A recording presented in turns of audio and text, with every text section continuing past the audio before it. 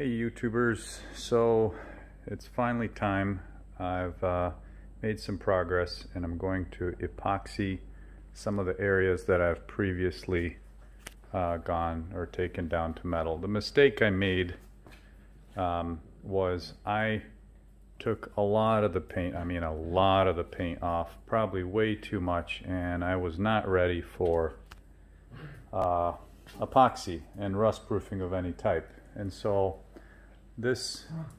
all of what you see was all the way down to steel, bare steel, and unfortunately, because of my unpreparedness, I let it sit for over a year. And during that time, I would come out and I would sand some of the surface rust off, and then I'd use mineral spirits to clean it up and rinse and repeat. I did it a bunch of times, but now it's finally time. The grade that you see on here, I got lazy, and a few weeks ago I said, well, let me try something. I didn't want to mask everything off, so I used the epoxy that I'm going to use to spray, which is just the cheap stuff, full epoxy from Nason, and I tried to roll it on. I know. Although it applied, the consistency, the viscosity for this epoxy is definitely not made for that type of application. It's way too runny. It's like water basically, and regardless of how dry you apply it with a foam brush or a foam roller, after a couple seconds it will tend to run. So that's okay. I got some of it on there. I sanded it back down with 80 in most spots, and now it's masked to the best of my abilities. So this is my first masking job. I'm not going to be doing the interior quite yet of the tailgate. So basically these are the areas that are gonna get a shot for epoxy. I still have some taping to do around the gas fill, mask off the wheel arches, and so I'm basically going from in here, not this door jamb, all of this stuff underneath here, tailgate surround, not the inside of the tailgate. Again, back on this side. I spent more time on the passenger side, so we'll be going all the way out here, going into the frame jambs here. And that's it. So follow along if you want. I'll show you what my settings are, and you guys can happily critique me, because this is going to be the first time I'm spraying a car. The other thing I have to decide is, this is a garage, and I know that when I've sprayed some cabinets in here, I got overspray everywhere. I mean, you could still see some of it on the floor. So I think I'm gonna open the garage door and scoot the Jeep about halfway out. I've got a big fan that I'm gonna set up and just have it blow out, in hopes of minimizing some of the overspray. I don't really care if it gets over here, that's fine, but try to keep it away from here. I think in the future I am going to build a wall right here with just some 2x4s and some visqueen plastic, just to keep the dust and overspray out, because I am going to spray the primer and top coat and clear at some point in the future. So we'll see. The other thing I wanted to show you is the gun. You've all seen the purple gun from HF before. It's got a 1.4 tip. I've used it before to spray this epoxy on a winch project that I did, and it seemed to go okay. So that's what I'm going to use again. The full epoxy spec sheet says 1.4 to 1.8 is acceptable. I think 1.5 to 1.8, but it seemed to spray okay. I don't plan on reducing it. and we'll see. I'll show you what the setup's going to be like, but this is going to be my paint area here for prep. I need to get a couple things still ready. Mixing cup, this stuff mixes 1 to 1, and it has a 30-minute induction time if it's 70 degrees or higher, and a 1-hour induction time if it's 70 degrees and below. So right now it is 71 and 70% humidity, which isn't great, but that's what we'll do. So I'll set it up here on the shaker, shake the hell out of it, set up some more stuff, scoot the Jeep forward, put some plastic down on the ground, and I'll bring you back when I'm ready. Alright, so time to get a little more serious. I'll shake this up. While that's shaking, I'm going to put some tarp down.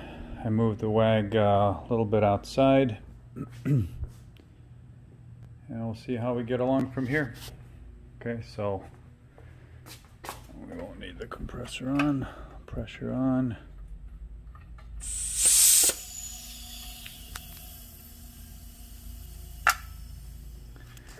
Shake and bake.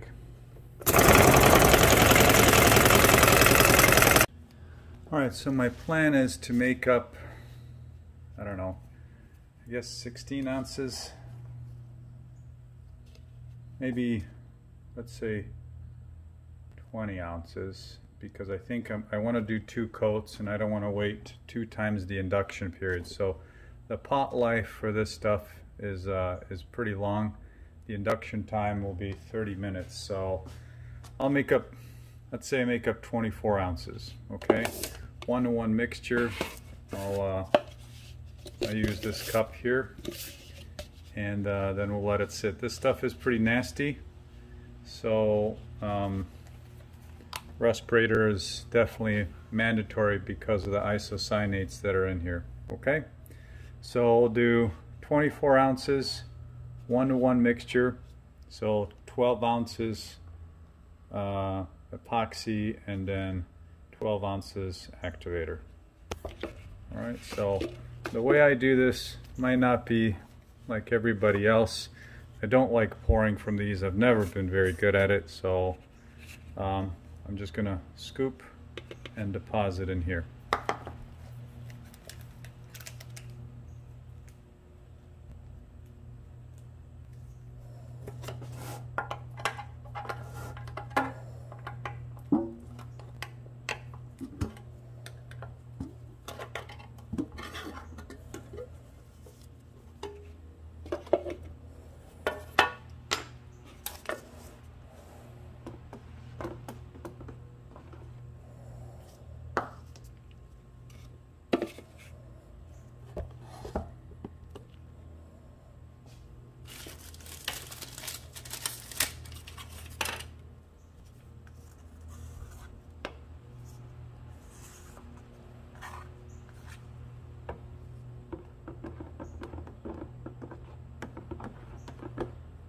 I shook it for about 5 minutes, so it should be well agitated,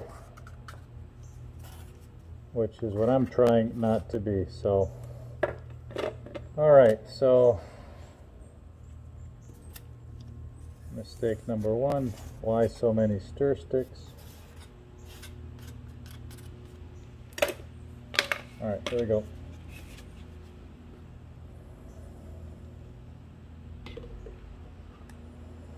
One.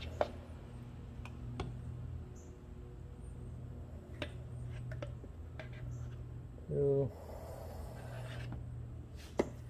That puts me at right at 12 ounces. Okay. Let that drain in here.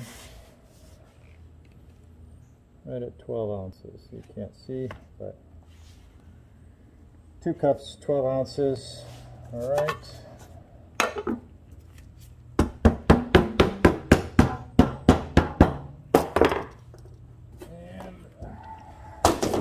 Activator.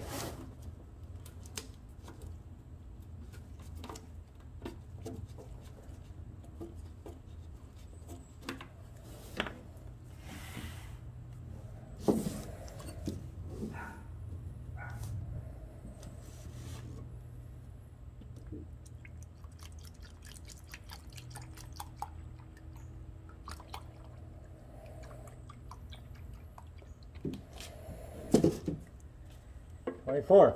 Okay.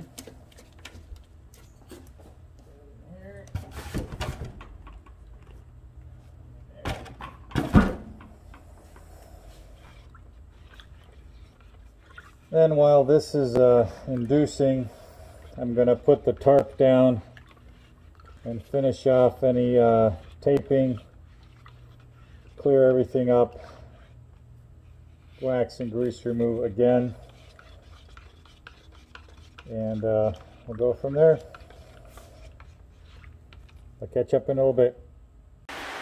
Alright, while the epoxy is inducing in there, got some tarpage. I'm going to go over it with a tack cloth, wipe it down with some wax and grease remover, let all that stuff flash off. It should be pretty clean, but there's a lot of dust in the garage still, so this is kind of a good practice run, honestly, more than anything. To make sure that I get, you know, used to the routine of cleaning, degreasing, doing all the things that you're supposed to do before you paint, which I've never done. So this is a good good practice run anyway. Not too bad. A little bit of dust, but I'll go over it again. And then again, and again, and again, and again. I'm a little worried about the fan because I think I mean, it's a fan, so it's supposed to blow air, but I got to move it because right now I think it's a little bit too close to where I'm going to be spraying.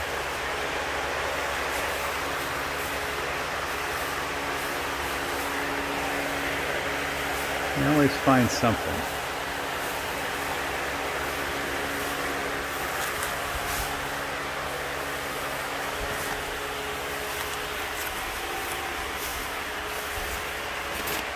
Well, it'll be better than when I started. All right, I'm ready. We're at the induction time. Sorry about the fan noise. I just finished wiping everything down.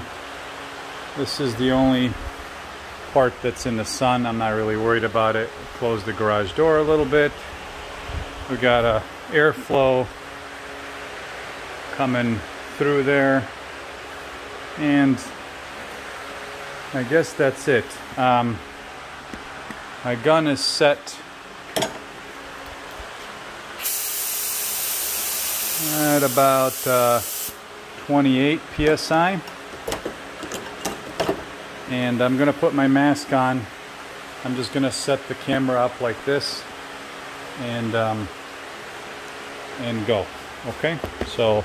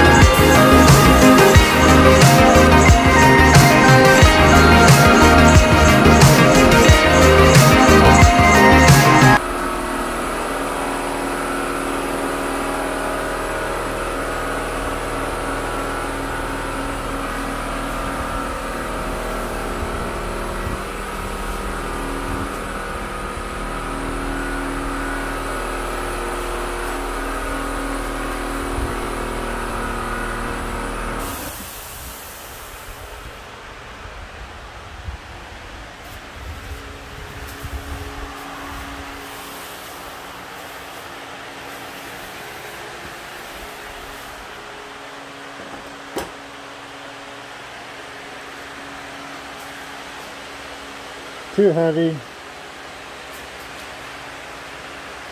See that right there? Too heavy there. Too heavy there. Too heavy there. Too heavy there. Wow. Way too much. All of that. Big run. Big run. This seems okay. Little run right there. Run right there. Run right there. Wow. Not great, but I'm gonna wait for this to flash about 5-10 minutes, then do a second coat so that before I do any body work, I'll take care of those with a 220. Okay, better than when I started, arguably. I'm going to turn the fluid down a little bit on this one. See if that makes a little bit of a difference.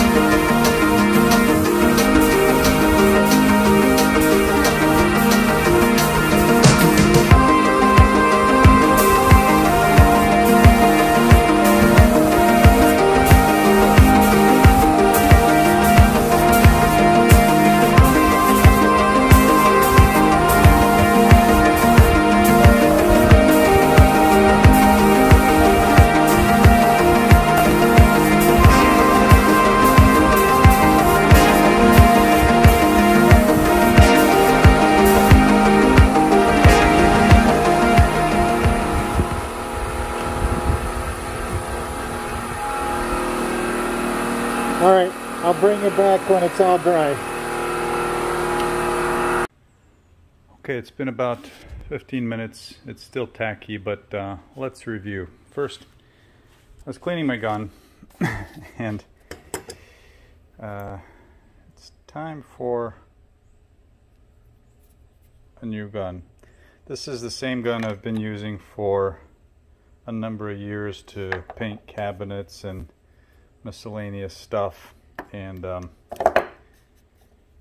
I did not, although I cleaned it with just some paint thinner, lacquer thinner, I didn't open it up to check. And yeah, it's probably time to get another $9 gun. Okay, maybe I'll save that one for something else. Second, if you're using solvents and things, you should have a metal can to put all of your rags in if you're not going to burn them outside or leave them outside to vent. And then let's go over this. So what I noticed, I guess there should have been a clue, you could still see the scratches from the 80 and 120 grit that I used on the metal. So this epoxy is very, very thin, except in the areas where I went too heavy. And I figured out, I mean, this is my first automotive paint application, so instead of, you know, I had my fan this way, and on these areas I went down, and so of course there was way too much. I probably went a little bit slower because I was nervous, but in general, I mean, you know, yeah, it's orange peel and it's epoxy and so on, but it's not half bad, honestly, for what it is. Again, the intent of this is just rust prevention. There's more runs there. This whole channel here, I went way too thick. I don't know why, but I think when I went here and overlapped, it just built up. So it's okay. Most of this is gonna get, I mean, I'll sand this down before primer anyway, but a little bit here, right around there. This bottom lip, a little bit heavy here. So I don't know, this is all from the first coat. And that was that's when I was really nervous. The second coat, I went a little bit faster. Maybe a little too fast, but I think I got everything that I wanted covered. And honestly, at this point, I would rather be a little bit heavy than have to do it again in spots. So, not too bad. Let's see, where else? So, good news, minimal overspray anywhere in the rest of the garage. I'm sure my neighbors are not going to be happy because of the fumes. But luckily they live over there. A little bit of a run right there. Some of this stuff is, you know, gets covered up by the seal. I'm still going to try to do a good job.